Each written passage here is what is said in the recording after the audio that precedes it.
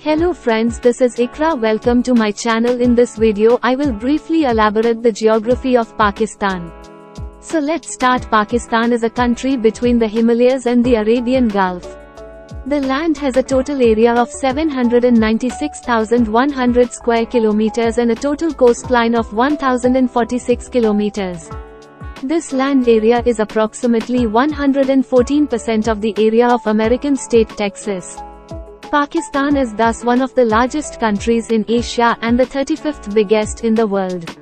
63% of the population of Pakistan resides within rural regions. Pakistan is comparatively high at an average elevation of 900 meters above sea level.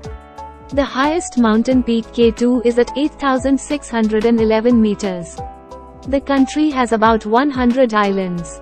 There are direct national borders with the four neighboring countries Afghanistan, China, India and Iran. The distance between New York City and the capital Islamabad is about 11,090 kilometers. Thanks for watching my video. Don't forget to like, share and subscribe it.